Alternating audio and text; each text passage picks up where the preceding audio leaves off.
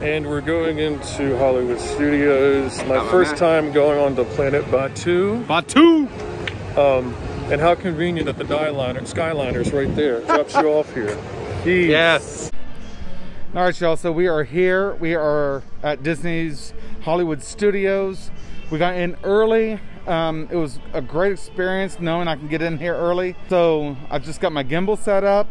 I got the microphone turned on. I got all of this ready to go for an amazing fun day. First thing we're going to do is Galaxy's Edge. I've got group number 14 for Rise of the Resistance ride, and so we're expecting to be called fairly quickly. After that, we plan to do all the other rides today. Follow along.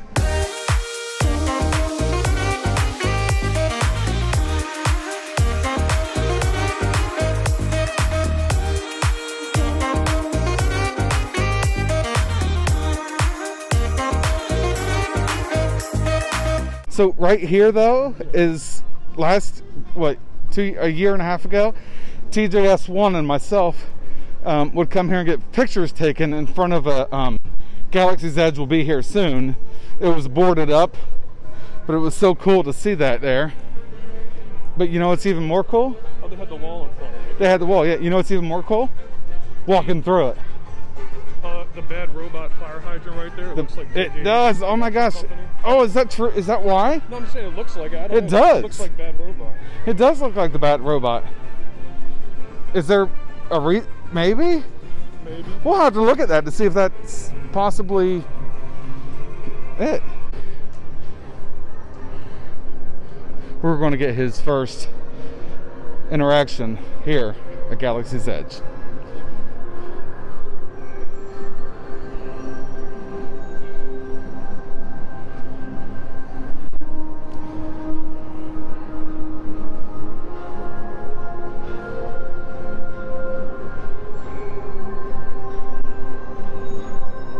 Taking it all in.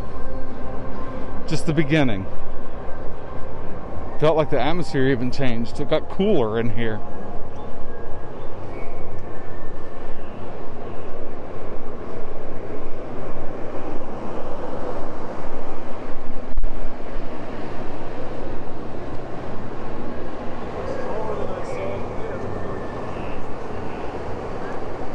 Yeah.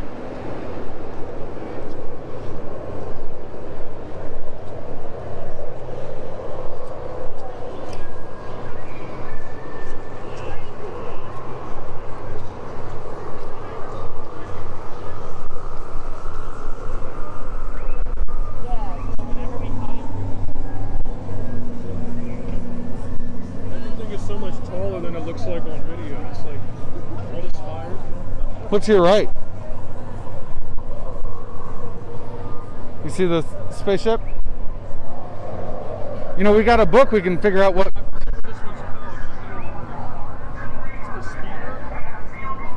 I don't know if it's a speeder. We got a book.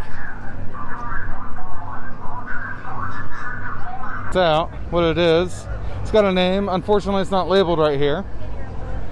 But we'll try to find that out. Your landscapers look like humans. The landscapers. Oh, that's so funny.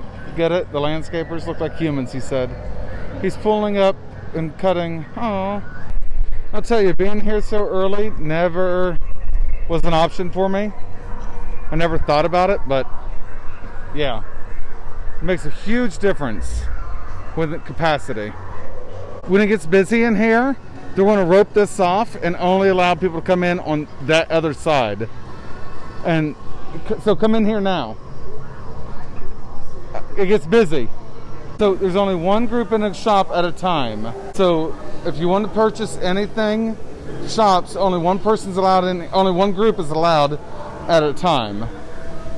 We got Boba Fett. Okay, I'm buying that right there. Are we available for purchase right now? Yeah. All right, so we're going to get this for Mikey. I mean, he can, yeah. I mean, it's Boba Fett. You have to. You have to. Now, in this store here, we'll go inside here because I want to go in here if they're open. But yeah, it's, you want to, did you want to buy it? Get a lightsaber today? No, because I want to build one. That's where you build it, is in here. Sabers. But you can't build them. Yeah, you can right now. Oh, well, I gotta check the price first. Yeah, they're $200. I mean, they're expensive.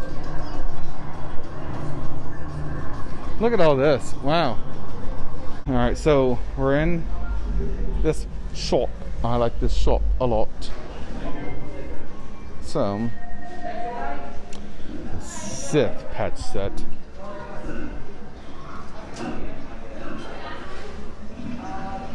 A lightsaber belt clip.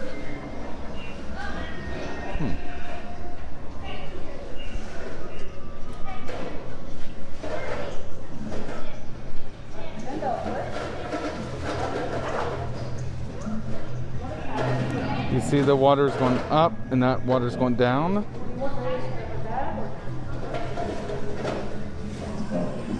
Alright, so I am noticing a difference already. The Force guidance crystals, you see, are now, that's gold. Down here, they're still silver.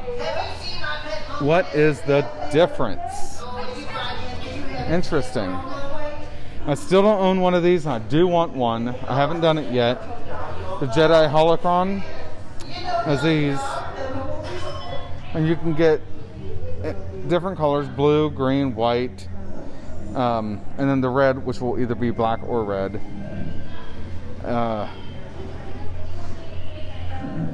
Yeah, the kyber crystals. Why is it gold? I question myself.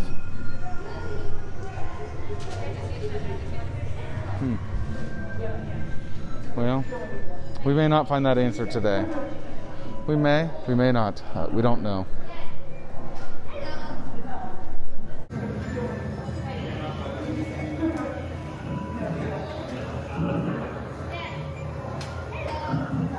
So they've got these back out. I think the last time we were in here, they were not being on display. However, awesome, absolutely amazing. Kylo Ren's lightsaber is $149. Rey's lightsaber, $129.99. Luke is $139.99. Ben Solo, I don't know why he has two of them, but I guess when he was with the learning to be a Jedi, that's what he had back then. Oh, look at all this. I mean, Darth Vader's lightsaber. Obi-Wan, oh, wow. Wow, right there, right there. Wow. Okay. Darth Maul. Tell you what, this is amazing. Just to see the engineering. Oh, wow. Do you see this in here, y'all? All right. So we've got different headpieces. You see all those headpieces?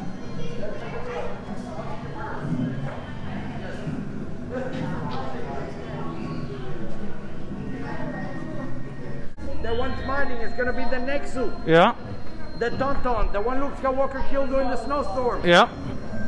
All the creatures here. Oh, they're amazing, aren't they? We have a lot of secrets inside the room. I if see. the room is empty and you're standing in that circle right there, you can hear your echo. Really? Yes. Oh, wow. This room is specially made for acoustics. Okay, let me get everybody out.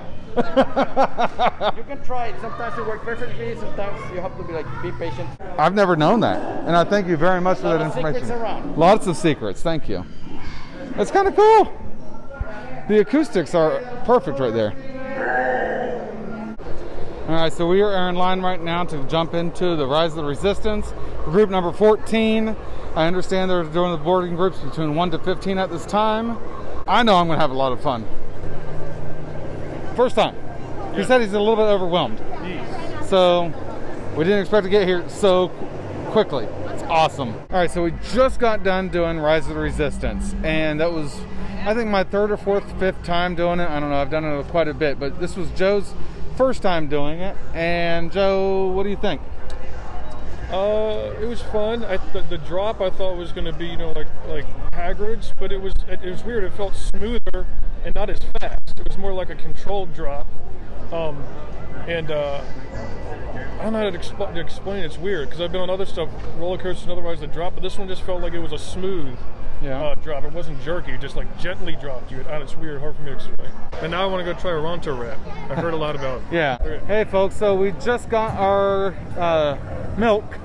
He got the blue milk, Joe did. I got the green milk. So mine has green milk with tequila. Joe, what'd you get? I got the regular blue. You got the regular blue. Regular blue. All right, so we're social distancing here in this area, so we're in a spot. I think we're okay. Take that off. I like it. Reminds me of like a, I don't know, me personally, kind of has like a tropical flavor. For $14, I wouldn't pay for this again. Just, no, This one kind of reminds me of like Bubble Yum or like a Slurpee or something. and his is $7.99. Mine's $14. I smell the tequila. I don't taste it. So, I don't know. It's, I like this one better. yeah. I think I like the blue milk a lot better. Oh, you got the blue? I've had the blue before. This is the first time having the green. Anyway, hey. Each person has their own taste. What do you like? Would you please leave comments below and let me know if you've tried it before? We're going to go ride Smuggler's Run here in a few minutes. There's a long line. We're going to get in that, and then we're going to try to run that, and then we're going to have some lunch. So, we'll see you in a little bit. Bye.